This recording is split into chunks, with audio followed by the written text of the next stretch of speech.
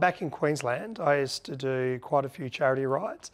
I used to do the Brisbane to Gold Coast. I used to do a couple of cancer research rides, and also the Ride to Cure Cancer. Yeah. So I've done a few of these in the past, and they're actually quite close to my heart because I lost my mum and dad to cancer, unfortunately.